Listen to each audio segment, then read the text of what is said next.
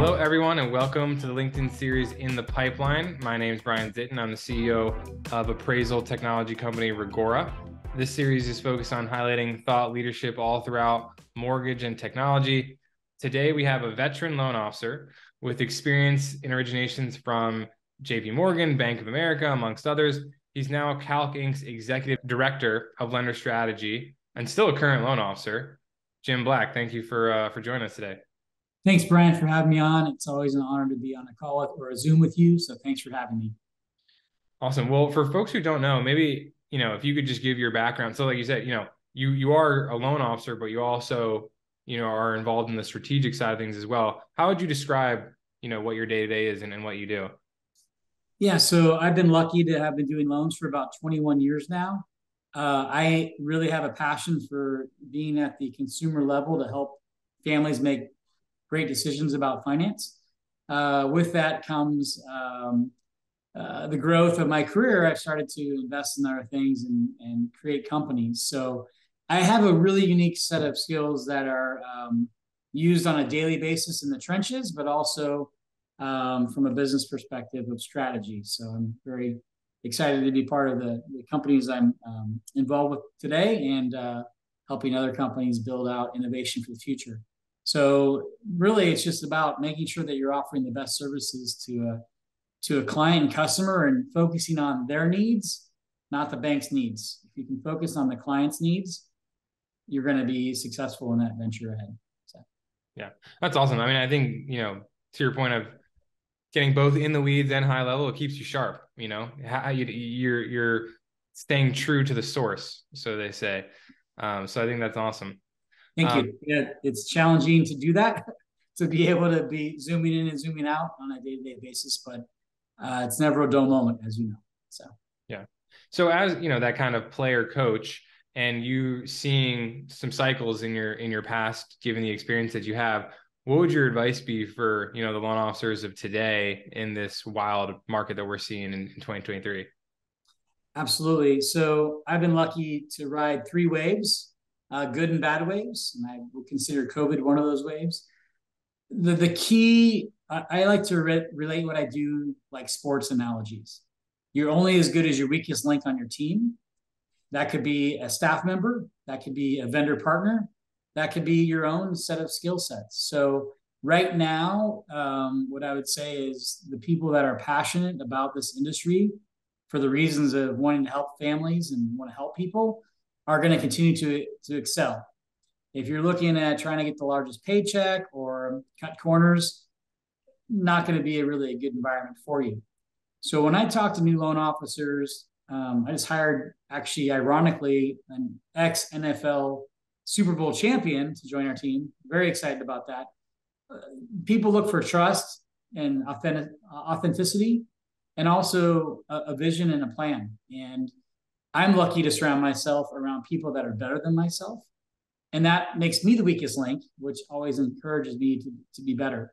So a new loan officer in our industry, some of the key mindsets that they want to have is make sure that they have a complementary skill and knowledge and passion and desire to learn about homes, financing, real estate, economics. If they do, they're going to be a lot more successful than someone that may be transitioning from being a software engineer or some other, other industry. Also, when you start out, it's okay to be humble and go work for someone that's has a team or has been in the industry for a while. I started this coming out of Wall Street. I was a trader on a New York Wall Street firm, name mentioned earlier. I got recruited to work for one of the largest banks in the country and become a sales manager my first day there, which was very strange in mortgage, right? Wall Street trader to now being in charge of sales for a mortgage company.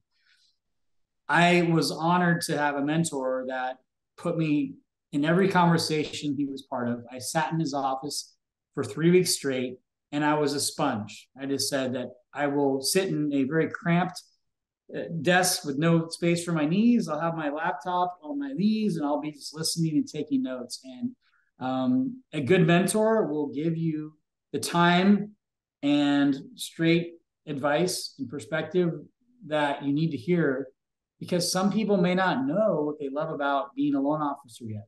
And there are so many directions you can go, so many products, so many different marketplaces you can focus on. And if you don't get that broad grasp from a veteran, it's hard to know what's out there. Big companies want to compartmentalize tasks because they don't want you to get a bigger idea that maybe there's a better opportunity for you outside of that process flow. And that's what I love about what I do is we always try to create a custom approach because that's what clients need. If I can't be creative or custom, I'm not doing my job to the best of my abilities. So partnering with someone also that's probably got a very good reputation in the local market you're looking to start in is key. And as a new loan officer, if you're in the marketplace you've been in for a long time, that's also a very big benefit for you. If you're third generation in the town that you're currently living in, or you went to a big college and you have a big sphere of alumni that you can reach out to, you have to really identify all the opportunities that are in your specific sphere and leverage that. I was lucky again, going from being a trader on Wall Street and having hundreds of brokers or financial planners to leverage to be successful. They all knew me and trusted me in a complementary type of environment. So it made it easy for them to send me relationships or potential people I could help. So that was a compliment to what I already did. I love hiring people that are of the athletic mindset or that are disciplined, like military people or veterans, or people that have led in some type of community outreach program. Maybe it's their church, or maybe it's a nonprofit, or they're a high school basketball coach. Those people have such an advantage. And again, they don't have to be those people, but if they can align themselves with other professionals that have gone through that years of experience and knowledge, and they can adapt to that, it's really a key part. So that's what I would say. I mean, amazing droplets there in a bunch of different areas. I mean, I love the comment around just having curiosity and passion and just being a sponge.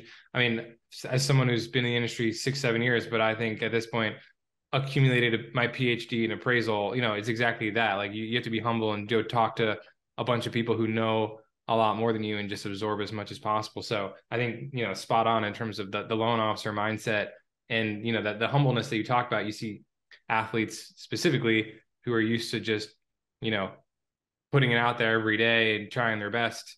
Makes a lot of sense why they could be so successful. So that thing that makes a ton of sense and is awesome. Something in the beginning you mentioned is like the weak link part. And so, leveling yourself up as an individual is a start, but the mortgage has so many complementary pieces. You mentioned a bunch of appraisal always gets hate for being like the long pole in the tent, but it makes sense, in terms of your weak link metaphor. The appraisal takes 3 weeks.